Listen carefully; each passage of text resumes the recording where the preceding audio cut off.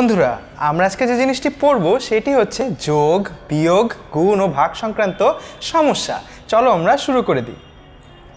দেখো প্রথমে আমাদের কাছে একটি অঙ্ক আসছে। গত মাসে রাজুর কাছে 953 টাকা ছিল।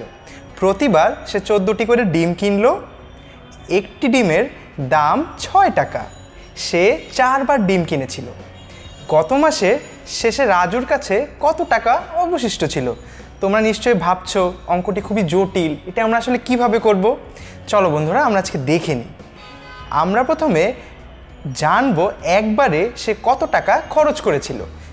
দেখো বন্ধুরা, অর্থাৎ তোমরা বুঝতে পেরেছো, আমরা প্রথমে একবারে কত টাকা খরচ করেছি সেটা যদি বের করতে পারি এবং সেটিকে যদি 4 দিয়ে গুণ দিতে পারি তাহলে কিন্তু আমরা জানতে পারবো সে মোট কত খরচ করেছিল। চলো আমরা দেখে নিই অঙ্কটি। দেখো সে একবারে খরচ করেছিল কত? 14টি ডিম ইন্টু 6 টাকা। যেহেতু একটি ডিমের দাম 6 টাকা তাহলে মোট খরচ হলো 84 টাকা। অর্থাৎ সে একবারে 84 টাকা খরচ করে। তারপরে দেখো বন্ধুরা, সে 4 বার ডিম কিনেছিল, তাহলে সে গত মাসে মোট কত খরচ করেছিল? 84 টাকা ইন্টু 4 বার সমান সমান 336 টাকা। অর্থাৎ সে গত মাসে 336 টাকা খরচ করেছে। তাহলে বলো তো বন্ধুরা, তাদের কাছে কত টাকা অবশিষ্ট আছে? তার কাছে যত মোট ছিল 953 টাকা। সেখান থেকে যদি তুমি 336 টাকা বাদ দিয়ে দাও তাহলে থাকে 617 টাকা। অর্থাৎ তার কাছে আর অবশিষ্ট ছিল 617 টাকা। দেখলে বন্ধুরা আমরা কত সহজে ম্যাথটি করে নিলাম। চলো এখন আমরা আরেকটি সমস্যা দেখি।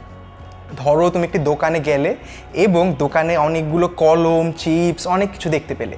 এখন দেখো এরপরে আমাদের কাছে একটি প্রশ্ন আসবে। এখানে দেখো প্রশ্নটি চলে আসছে। একটি স্টেশনারি দোকানে 5টি পেন্সিলের বক্স ও খোলা 3টি পেন্সিল আছে। অর্থাৎ 5টা পেন্সিলের বক্স আছে এবং খোলা 3টি পেন্সিল আছে। প্রতিটি পেন্সিল বক্সে 12টি করে পেন্সিল থাকে। দোকানে মোট কয়টি পেন্সিল আছে? চলো আমরা বের করে ফেলি। দেখো এখানে মোট আগে চলো আমরা বের করি মোট বক্সে কতগুলো, 5টি বক্সে কতগুলো পেন্সিল আছে। একটি বক্সে পেন্সিল আছে 12টি, তাহলে 5টি বক্সে পেন্সিল আছে 12 গুণন 5, তাহলে কত হয় বন্ধুরা? 60টি। অর্থাৎ আমরা পেয়ে গেলাম 5টি বক্সে কতগুলো পেন্সিল আছে। 5টি বক্সে পেন্সিল আছে 60টি, খোলা পেন্সিল আছে 3টি। তাহলে যদি বন্ধুরা আমরা এই 60টি এবং 3টি যদি যোগ করে দেই তাহলে কিন্তু আমরা জেনে যাব মোট আমাদের কাছে কতগুলো পেন্সিল আছে। দেখো মোট পেন্সিল আছে 63টি।